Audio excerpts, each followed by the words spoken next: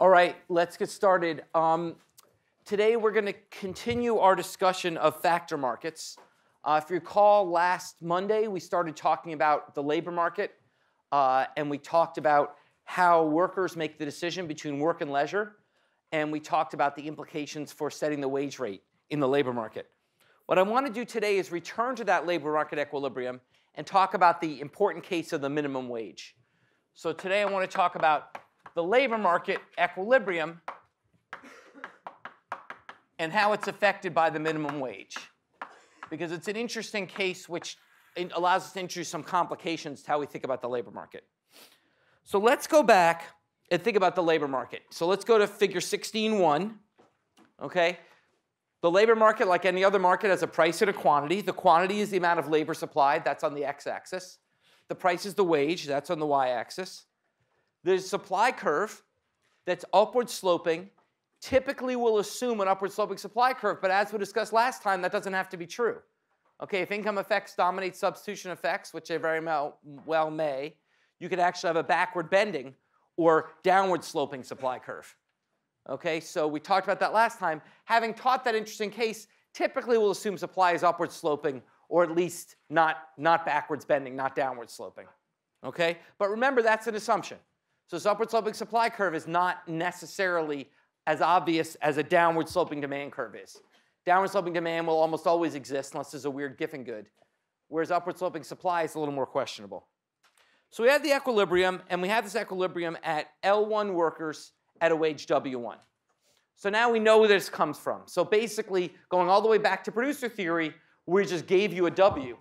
Now we're telling where the W comes from.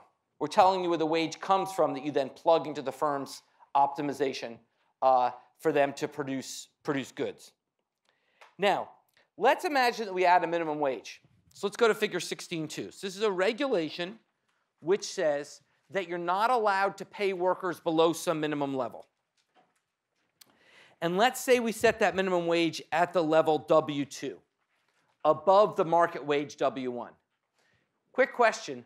What would happen if we passed a law and set a minimum wage that was below W1? So it would be a regulation which insisted you couldn't pay workers below W2, but W2 is below W1. What would that do to the labor market? Nothing. And here's the key point. Labor markets in economics will always endeavor to avoid government regulations as if they can. So if a government regulation is not binding, it won't matter. Markets will just avoid it. Okay? So the interesting case is only where the minimum wage is binding, as in the figure 16.2. Okay? So what happens? Well, if you set minimum wage at W2, workers at that high wage would love to work a lot. That's a high wage. They're high in the supply curve. They would like to work L sub S hours. Okay? They would like to supply L sub S amount of labor supply to the market. Firms, however, if forced to pay a high wage W2, are going to say, wait, I'm only going to pay that high wage if the marginal revenue product of labor is sufficiently high.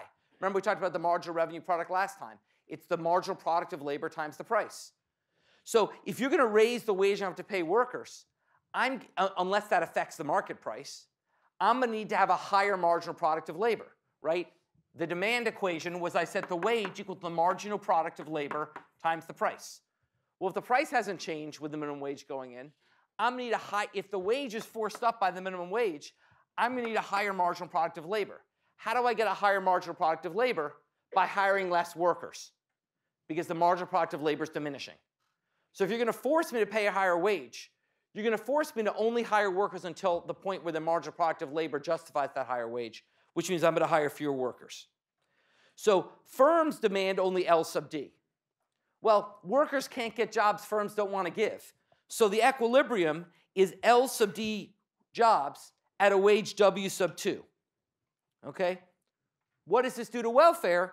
We can see before the minimum wage was in place, the market featured a consumer surplus. Now here consumers are firms, right? But there was a consumer surplus of A plus B plus C. That is, firms were willing to pay what was on the demand curve. They only had to pay W1. So their surplus was A plus B plus C. Workers were willing to work at a wage that's given by the supply curve S sub 1. They were paid at W sub 1, So they got a surplus of D plus E. So here the firms get the consumer surplus. The workers get the producer surplus because the workers are now the producers. Now let's say you roll in and set a minimum wage. Well, two things have happened. One thing is you've then transferred some resources to workers. That's the area B. You've taken the area B that firms used to get, and now workers get it. That's the idea. You want to make workers better off. So you've transferred to workers the area B. On the other hand, you've created a deadweight loss of the area C plus E. Created a deadweight loss of the area C plus E because now there are fewer jobs. There are workers who would happily work at a higher wage who are not being allowed to work by the limited demand that comes from the minimum wage. Okay?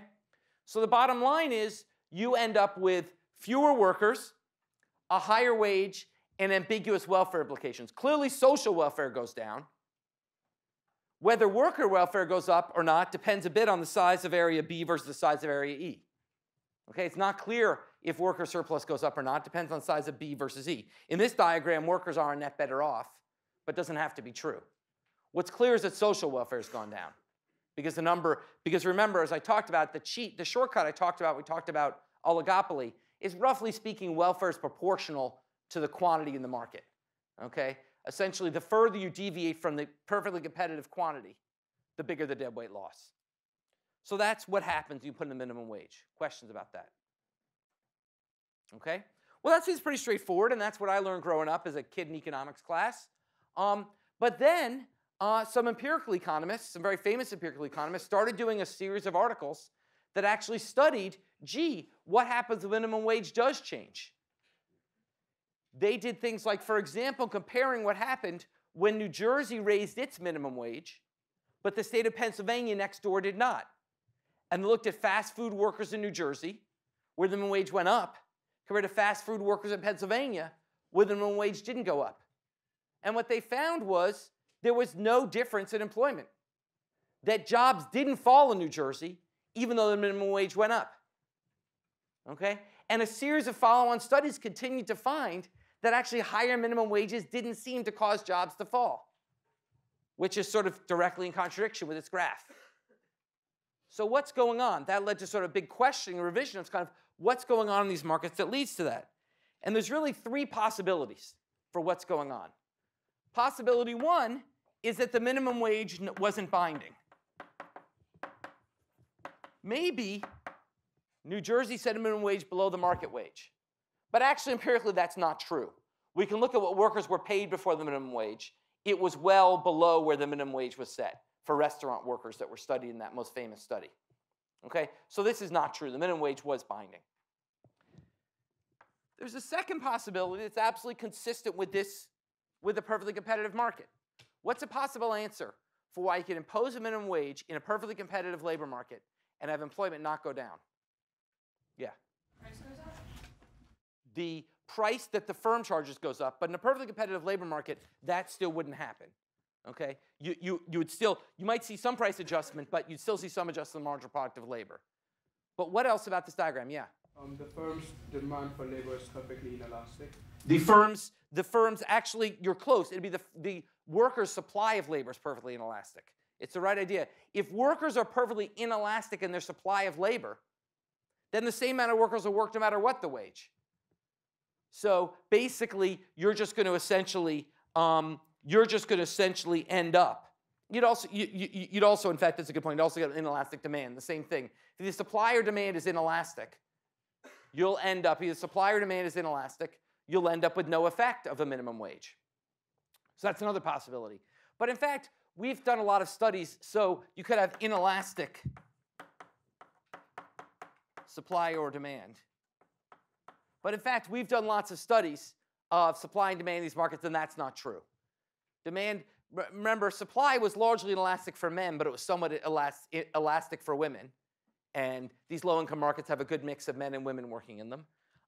Demand has been shown to be somewhat elastic. So it's not, neither supply and demand is very elastic, but they're sufficiently elastic that it rules out as zero.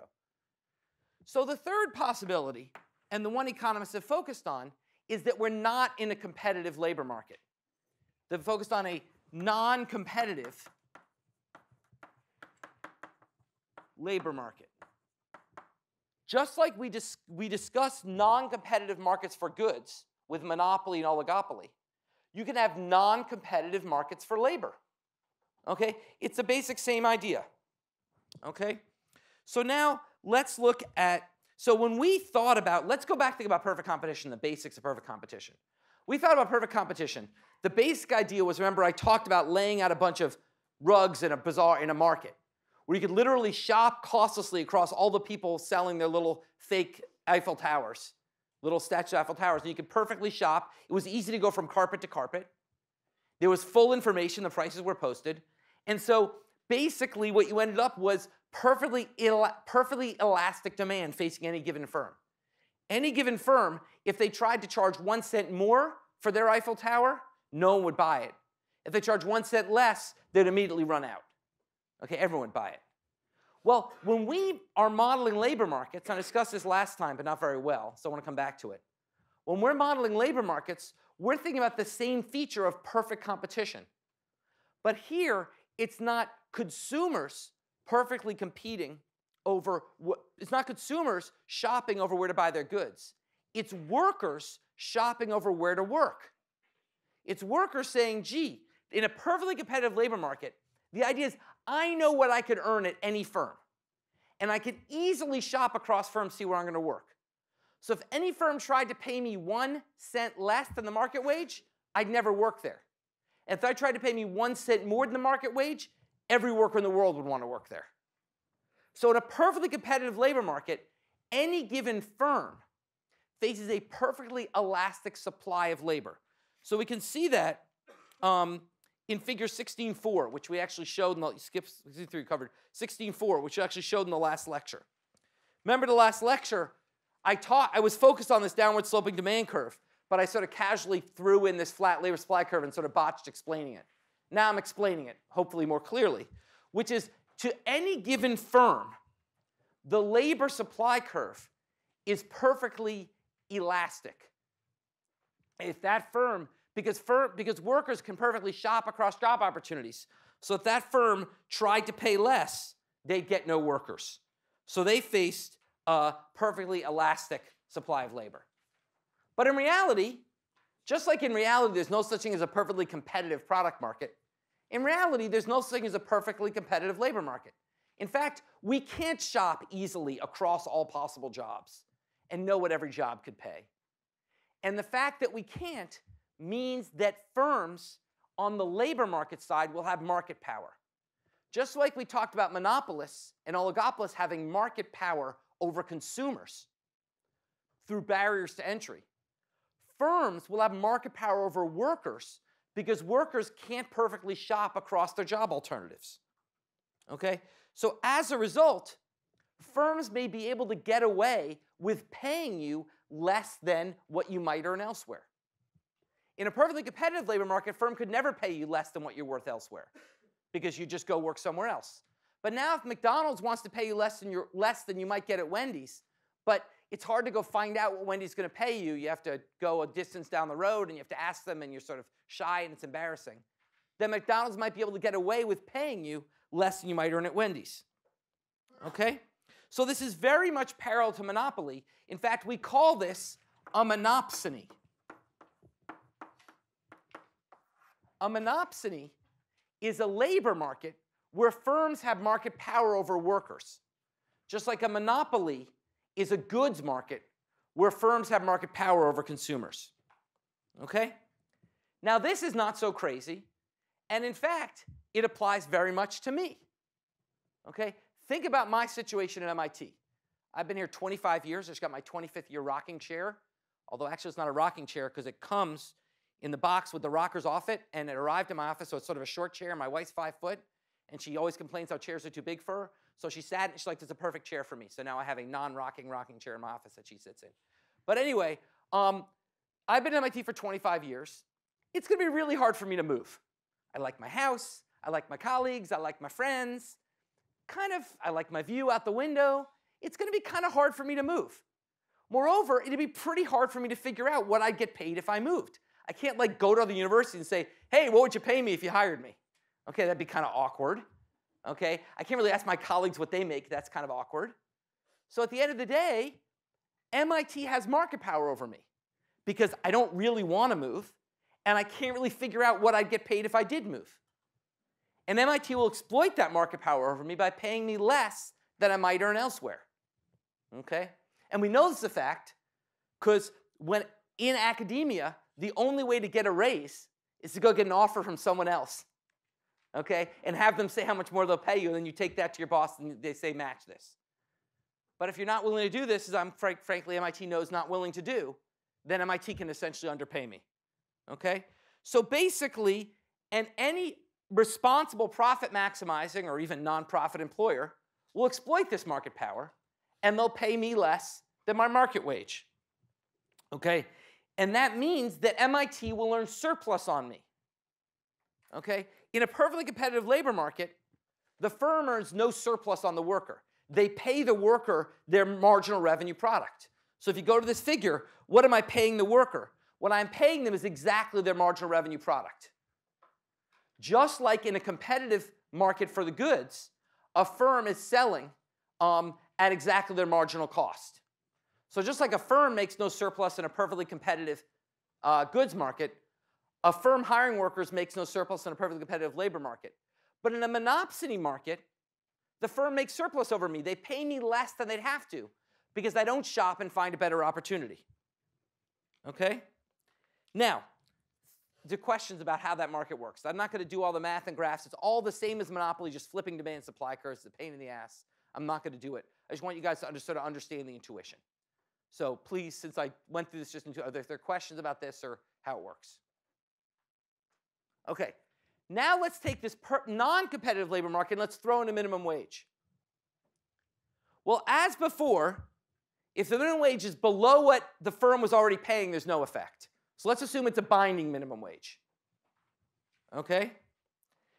Now, let's say the binding minimum wage is above what my true market wage would be, what my wage would be in the perfectly competitive market. So in a perfectly competitive market, my wage would equal my marginal revenue product of labor, right? That's in a competitive market. In this non-competitive market, my wage is below my marginal revenue product of labor. Firms are exploiting me because I can't effectively shop for a better job. I don't want to, or it's hard to do so. Okay? Now, in this non-competitive market, if we set a minimum wage that's higher than the marginal revenue product of labor, then the analysis is just like it's a competitive firm. Once that marginal wage is higher than the marginal revenue product of labor, it's just like a competitive firm. Okay? So it's not that interesting. The interesting case is what if the minimum wage comes in and it's above the wage I make, but below the marginal revenue product of labor? So let's say in McDonald's, someone working there yields a marginal revenue product of labor of $10. But they're only being paid $7. Let's say you roll in a minimum wage of $9. So above what they're being paid now, but below their actual marginal revenue product of labor. Will the firm fire that worker? Why not? Yeah? They're still paying them, they're still making a profit off of that worker. They're still making surplus, which is, as long as the marginal revenue product of labor is bigger than the wage, they love that worker. Okay, so let's just write down the numbers in the example. So imagine my marginal revenue product of labor at McDonald's is 10, but my wage is 7. Okay, and then you come and you set a minimum wage of 9. Well, 10 is still greater than 9, so the firm has no desire to fire me. So all you've done is just given me money, and where'd that money come from? The surplus the firm earned. So all you've done is shifted the surplus from, you've shifted producer surplus to consumer, consumer surplus, consumers are the firms, to producer surplus, the workers. So in a monopsony market, a minimum wage doesn't cause deadweight loss, it just sifts surplus around. And that's a really important outcome. Because that once again says the government isn't always bad here. Okay? This is just like, if you want to think about this graphically, go back to exactly the analysis we did of regulating monopolies. Remember we talked about regulating monopolies. We talked about if a regulator comes in and sets a price above the sets a price below the monopoly price, but above the competitive price, it reduced the deadweight loss of monopoly. It's the same thing, and if you set a minimum wage above the market wage, but below the marginal revenue product of labor, then you simply transfer surplus to workers without causing deadweight loss. Now that raised the question, of course, is the minimum wage in between the wage and the marginal revenue product of labor? Well, we don't know, but let's go back to the studies that motivated this. The very fact that the minimum wage doesn't seem to cause unemployment suggests we are hitting the sweet spot. That we're basically managing with minimum wage policy, at least to date, to essentially just find a way, without the government spending any money, to shift resources from businesses to workers. So what does this mean? Well, it means that around the level of current minimum wages, we can raise the minimum wage by a small amount pretty costlessly. It doesn't necessarily mean that a $15 minimum wage is okay. So in some sense, this is the important thing about empirical economics. You only learn the answer in the range that you study it. So for example, there have been studies that have looked at what happens if you have a $10 minimum wage, and those show no unemployment. There haven't been studies that show what happens if you have a $15 minimum wage. Now, Seattle just actually put in a $15 minimum wage about 2 years ago, so actually can run the experiment. The early evidence is the Seattle $15 minimum wage did lower employment. That the Seattle $15 minimum wage actually went above the marginal revenue product of labor. And once it's above, you're back in the competitive case. You're back in the case where you're lowering employment. Yeah? How can you increase competitiveness in the market? Well, that's the other question, is how could you increase? So you tell me, how could you increase the competitiveness of a labor market? Make it easier to tell how much money you would get at each place. So Norway has a day every year they call Envy Day, which was yesterday, I believe, where they literally can go online and look up anybody's income in Norway. They literally make public every single person's tax return in Norway. And you can go online and look at what everybody makes. That would do it. Okay? So you can provide more information. You could make it easier to move between jobs. For example, there's a lot of restrictions on our labor market, like non-compete clauses, which say that if you work for one firm, you can't ever go work for another firm in that industry for X years. Okay? That makes it hard. That gives some monopsony power to firms, et cetera. So we could do things which try to loosen the flow of the labor market, and that would close this gap between wage and marginal revenue product of labor. Okay? Now, let's go back to Seattle just to conclude this. This doesn't mean the Seattle policy was a bad one. The bottom line is what we learned from Seattle was that basically employment fell a small amount and a bunch of workers made a bunch more money. So is that good or bad? Well, it depends. If you're one of the people who lost their job, it's really bad. If you're one of the workers who got a raise up to $15 an hour, it's good. How do you weigh them against each other? That's exactly what we'll talk about in a couple lectures. So this kind of, once we start talking about normative economics, about is a policy good or bad, there's typically trade-offs, and this is a classic example. What we're learning here is the minimum wage in the range we are now, right now the federal minimum wage at $7.25, okay, the evidence suggests it could easily rise without causing that trade-off. The evidence suggests we could increase the federal minimum wage by some non-trivial amount, at least up to $9 or $10, without causing much of a trade-off. But once you get too far ahead of that, there starts to be a trade-off. Question about that? Yeah. Are there any states where it's actually still that low? Oh yeah. Many states don't have their own minimum wage. Massachusetts is at 11, but we're pretty unusual. We're one of the higher ones. A number of states at $7.25 is the minimum wage. Okay. So, and the evidence seems to be from states like Massachusetts and others, which are in the sort of $10, $11 range, it doesn't seem to lower employment. Seems like we'd be safe raising that federal minimum wage. We would simply be transferring resources and not causing unemployment. Yeah? Do you know anything about the cost of living in areas where the minimum wage is more expensive? Like, is it possible that if a McDonald's worker makes more money in this state, then McDonald's is more expensive in this? That's a great question. So what I assumed firms would just say, oh, you got me. I'm going to throw some of my profits at workers. Firms don't have to do that. Firms could say, well, if you make workers more, I'm going to raise my price. Now, if it's a competitive output market, that shouldn't happen, right? Because in a competitive output market, well, no, marginal cost goes up. It's not clear. It's not clear whether that would happen or not. And the evidence is that is unclear. Whether high minimum wage causes higher prices or whether it just comes out of profits, we don't know yet. Okay? All right. So that's what I say about labor markets. Now I want to move on and talk about capital markets.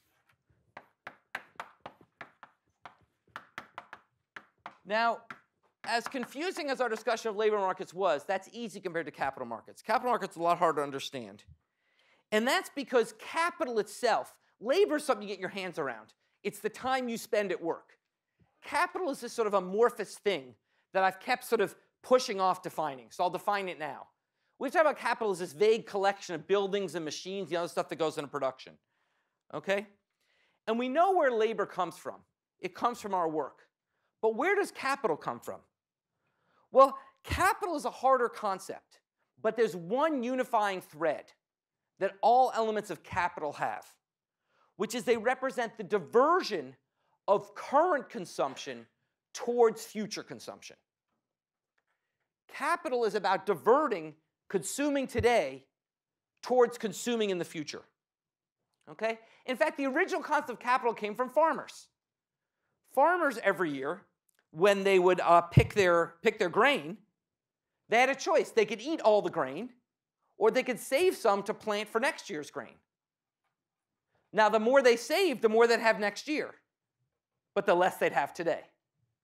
So farmers faced a trade-off. Consumption today, literally, consumption today or consumption next year. That's capital. That's what we mean by capital. In other words, in today's market economy, the link is not that direct, but it's the same basic idea that firms have a choice. Firms and their investors have a choice. They can take what they make and eat it now, or they can invest it in having more in the future. Okay? So basically, when we think about capital, we're not going to think about capital as physical capital. We're going to think about capital as financial capital. What links all types of capital is their financial aspect. What links machines and buildings is all the aspect that by putting money into them today, you have less you can spend on fun stuff today, but more you'll be able to spend tomorrow. And it's this financial aspect that links all forms of capital. Now, how do firms get the money to invest in machines and buildings and stuff like that? They get it through going to the capital market. Where do firms get this money that they invest? They get it through going to the capital market, okay? Which is basically the pool of money that firms can draw on to make their investments. So think of it literally as I'm a firm, I want to build a building and buy a machine. I literally go over and there's a big pool of money, and I have to take the money out of there to go buy my machine or build my building, okay? And where does the money in that pool come from? It comes from household savings decisions. So the capital market is a market where the demand for capital comes from workers, from firms' interest in investing and having more in the future. The supply of capital comes from people's decisions to save. And essentially, the money firms use to buy stuff is borrowed from people. And that's the bottom line of how capital markets work. So just as the supply of labor that determines how many workers a firm can hire comes from your decision of how hard to work, the supply of capital that determines how many machines a firm can buy comes from your decision of how hard to save. Okay? So let's look at figure 16.5, equilibrium in capital markets. Okay? Let's start with the demand. We already talked last lecture demand for capital. The demand for capital comes from the marginal revenue product of capital. It's the marginal product of the next machine, so the demand comes from the marginal product of the next machine times the price the firm can get for its output, which is the marginal revenue product of capital. So it's the same logic as for labor. There's nothing interesting there. Same logic as for labor. Okay? The supply is what's more interesting here. Where does supply come from? The supply comes from household savings. How much money is around for firms to actually get to get these machines. And how do they get it? They borrow. And what do they borrow at? They borrow at the interest rate I. So I represents the rate that firms pay households to get their money. So think of this as, we'll talk about how it really works, but in theory, the idea is, think of literally a marketplace in the center of town, downtown Boston, Haymarket. There's like this marketplace, and a firm comes and says, I need to borrow money to buy a machine. And a person's there with their savings, and they say, well, I'll loan you some money. What interest rate are you going to give me? And that's the market for capital. So where the supply of capital meets the demand of capital yields the interest rate. So basically what this means is, as the interest rate's higher, what that means is I have to pay people back more to borrow their money. So an interest rate of 10%, if I borrow $10 from you, I pay you back $1.10 next period. Okay? If I borrow $10, pay back $1.10 next period. If the interest rate's 20%, if I borrow $1 from you, I pay $1.10 next period. If I have 20% and I borrow $1, I pay you back $1.20 next period, etc. Okay? So basically, that is essentially how the transaction works. And the key point here is the reason the supply curve is upward sloping is the more you're willing to pay me for my money, the more I'm willing to lend you. So if you come to me and say, give me $1, and next year I'll give you back $1, I'm like, I don't know, why would I do that? If you say, give me $1, next year I'll give you back $1.10, you're like, okay, now I'm interested. $1.20, I'm very interested. $1.50, for sure. Little I just give you my money, next year I get back 50% more, why not? Okay? So basically, the higher the interest rate, the more I'm willing to loan the firm, and therefore you get an upward sloping supply curve. Okay? Now, of course, in reality, people we don't sit in Haymarket downtown Boston and give money to firms.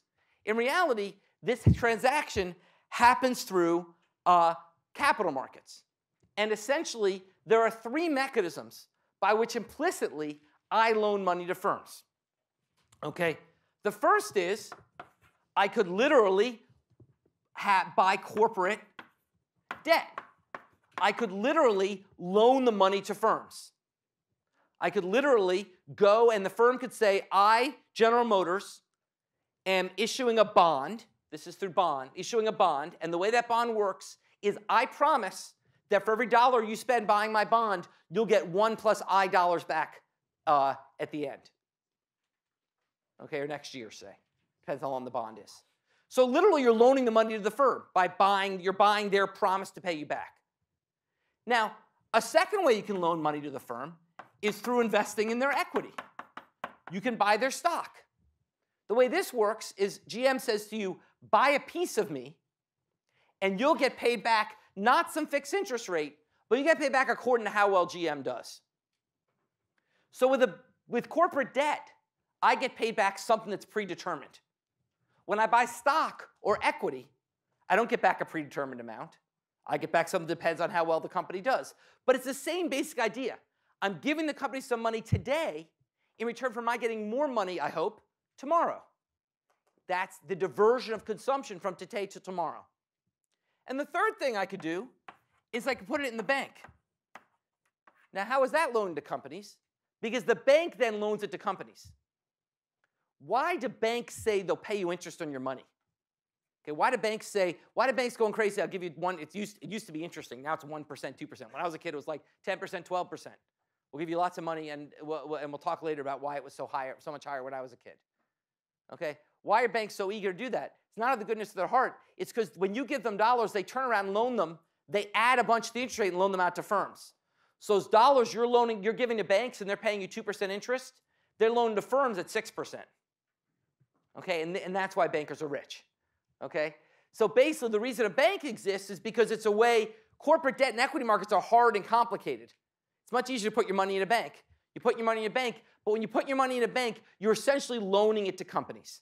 That's essentially what you're doing. So through these mechanisms, we have a capital market where essentially by my putting money away and diverting from today's consumption, I'm loaning to a firm, they'll produce more and they'll pay me back more in the future. Okay? Questions about that? Okay, so let's talk about where the supply curve comes from. We know where the demand curve comes from. It just simply comes from the marginal revenue product to capital. Where does the supply curve come from? The supply curve comes from what we call intertemporal choice. Economists like, as I said, economists like putting fancy names on things. That helps us get paid more money. Okay, it just means choosing over time. Okay, intertemporal choice. Intertemporal choice is essentially about how do you decide how much to save. What's going to determine that is going to be your decision of how much you value money today versus valuing money tomorrow. Okay? So for ease, let's imagine I'm considering 2 periods, this year versus next year. When I talk about periods, I talk about days and years and whatever. It's the basic logic. It's about now versus the future. Whether I say days or years doesn't really matter, right now. The point is I'm just talking about today versus the future. So let's talk about this year versus next year. And let's imagine prices aren't going to change. I'll come back to prices next lecture. But let's imagine the price of goods aren't going to go up. There's no inflation in this economy, okay, which is roughly true today. Okay? And let's suppose I'm going to take next year off to care for my children. Lord knows why I'd want to do that when their youngest one's 19, but imagine they still need my care. Okay, so let's say I'll take this example gets dated. Let's say I take next year off to care for my children.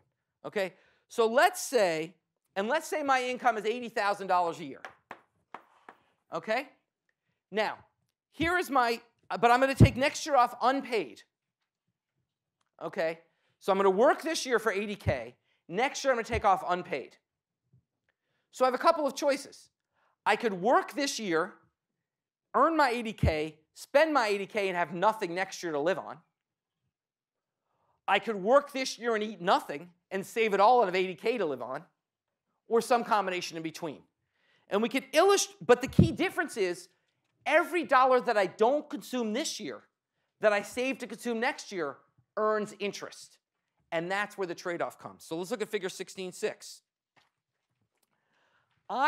This is a familiar looking optimization diagram. Now my optimization is not over pizza versus cookies, but my optimization is over consumption this period versus consumption next period. It's a bit mind-blowing, okay? We're a little science fiction here, right? Okay, we're now not talking about choosing between 2 goods, like leisure and consumption, or cookies and pizza. Now we're talking about 2 time periods. Consumption today versus consumption tomorrow. But that's the key thing about the tools we learn with consumer choice. Those tools are incredibly powerful. You just need to shove your problem into that framework.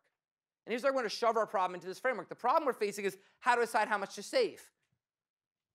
Well, savings is a bad, just like labor's a bad. What do we do when we have a bad to model? We don't model the bad, we model the complementary good.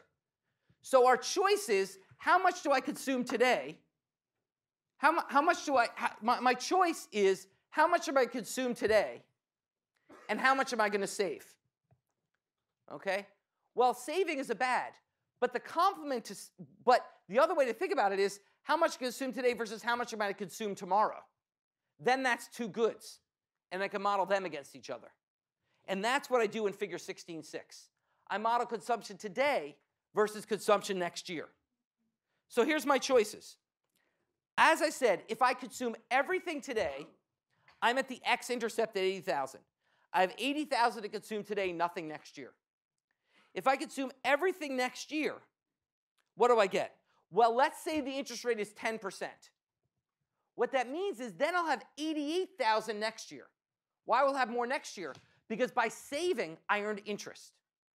By diverting my consumption to the future, I earned interest. At 10%, that means I would have 88,000 next year.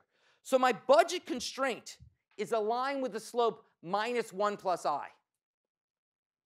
My budget constraint is aligned with the slope -1 plus I.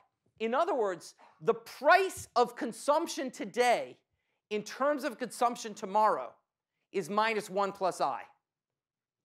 Okay? Let me say that again. It's really confusing. Okay? The price of consuming today instead of consuming tomorrow, assuming no inflation, so prices are the same in the market, is -1 plus I. Think about that. I find it useful to think back to the labor case for a parallel. In the labor case, what did we say was the price of leisure? What was the price of leisure? Someone raise their hand and tell me. In the labor, yeah. Wages. The wages, why? Because that's the opportunity cost of not. Right, so by that same logic, can you tell me, why is the price of consuming today 1 plus I? Because if we choose to save, then we're effectively richer. Exactly. The opportunity cost, remember, we are an annoying discipline. We're the dismal science. We're telling you, hey, enjoy that cookie, but by the way, if you weren't eating that cookie, you could have 1 + I cookies tomorrow. Okay? So just like we nag you for sitting around watching TV, we nag you for eating today by saying, hey, the more you consume today, the less you can have tomorrow. And in fact, that trade-off is that for every cookie you consume today, you forgo 1 + I cookies tomorrow. Okay? So that's the budget constraint. The slope is the opportunity cost of consuming today in terms of tomorrow's consumption or next year's consumption. Okay? Which is 1 + I. That's the slope of the budget constraint, it's the opportunity cost. And then we say, okay, well, that's the opportunity cost. That's the budget constraint. Well, how do I decide?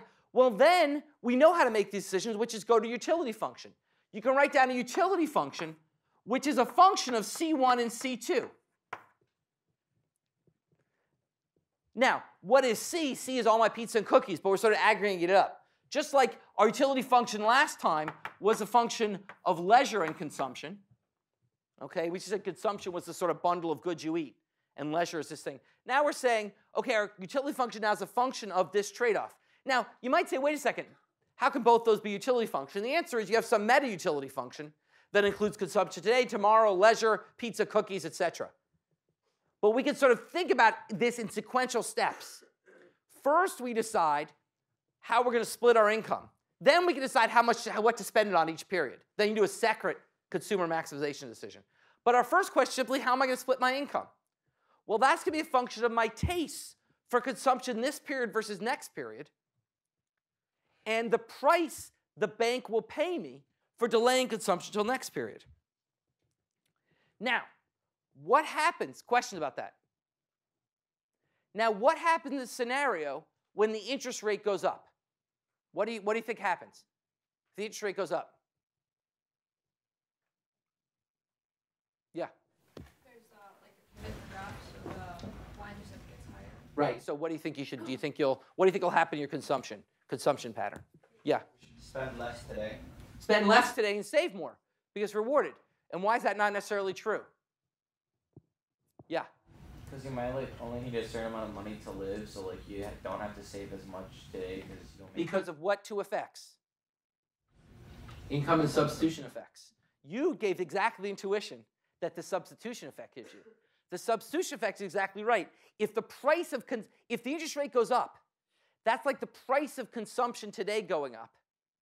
And if the price of something goes up, the substitution effect says you do less of it.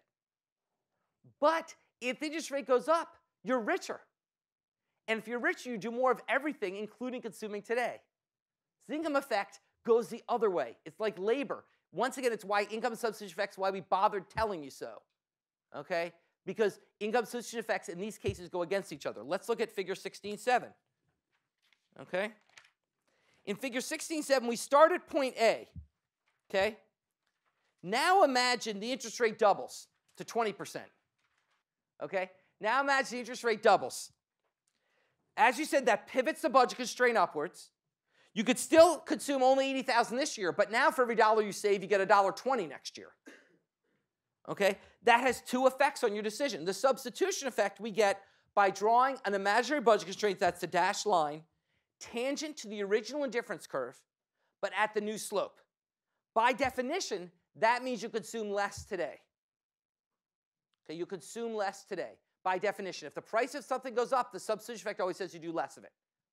You consume less today, which means you'll save more. Remember, savings is just income minus consumption in period one. Okay? So just as labor was 24 minus leisure, and so if we just solve for leisure, we could get labor. Savings is just income minus consumption period one. So if we solve for consumption period one, we get savings. Okay? People see that? Now, so basically, the point here is the substitution effect says, well, gee, the price of consumption period one just went up. It's more costly in terms of future consumption. I'm going to do less of it there. My savings is going to go up. Substitution effect says you save more. But the income effect says, wait a second, you're now richer. every dollar of your savings you were doing now yields twice as much in interest. If you're richer, you'll consume more of everything, including period 1 consumption. So the income effect takes you back the other way. Now, whether the income effect dominates or not, we don't know. In this case, it doesn't dominate. In this case, you still, on net, end up consuming less in period 1 and saving more. But we don't know what's going to dominate. Okay? And in fact, the evidence here is incredibly weak. I won't spend a long time on the evidence because it's not nearly as interesting and strong as labor supply. The evidence is incredibly weak even about the sign. And let's come to the intuition that was given for why. Well, think about think about how people make savings decisions. Lots of people have savings goals. I want to have X by the time I retire. Typical way, if you ask people about their savings, if you ask them, they typically say, I want to make sure I have X in the bank in case I'm in an accident. I want to make sure I have Y by the time I retire. Well, in those models, if the interest rate goes up, savings rates go down. Because after all, to hit a target with a higher interest rate, I can save less. So it's actually not that surprising that you'd have a higher interest rate leading to less savings. It's kind of intuitive, actually. If people have savings targets, a higher interest rate will lead to less savings so they can get to their target more easily.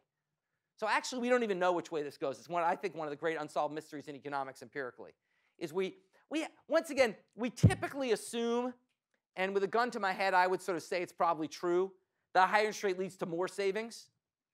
But the evidence on which that rests is pretty weak. Okay? And the key point for you is to understand it's uncertain. And it depends on whether income and substitution effects dominate. Questions about that? Okay, so now let's step back and put it all together and think about you making your decision about life. You could think about your decisions about your life in sort of 3 steps. Okay? Step 1 is you decide how hard to work. Okay? Step 1 is you decide how much money do I want to make. Well, that's about maximizing utility over consumption and leisure. Step 2 is having decided how much you're going to make, and that yields your labor. Step 2 is deciding how much you're going to make. You decide, well, how do I want to spread that over time? How much do I want to consume today versus tomorrow? Well, that's about a temporal choice. That's about deciding on C1 versus C2, and that's going to yield your savings. Step 3 is, now that I know how much I'm going to consume each period, now I want to maximize utility across all my goods I might want to consume, X2, across all the goods I want to consume. That was our original cookies and pizza example. So you can think of it as sort of a hierarchical set of consumer optimization problems that you're going to solve. Now, you might say, well, gee, John, that's sort of confusing because, in fact, the interest rate and how much I get in my savings could determine how hard I work. Right? Let's say the interest rate goes way up and I have a savings target. I have to work less hard to hit that savings target. And I'd say to you, good for you, take more advanced economics. More advanced economics we recognize is one integrated whole and we allow these systems to affect each other. Okay? But for here, just think of it as separatable steps. Okay? Independent steps. But in practice, I hope you can see the steps will be integrated and they affect each other. Okay? Think of it, if the price of a good you really want to buy goes up a lot, not only will you buy less of that good, you might save more to buy it and work harder. So you can imagine how these things are integrated, but for now, we'll keep them separable. Okay? Question about that? Okay, next time we're going to come back and talk about all the interesting stuff in capital markets and how we make decisions about how much to save and things like that.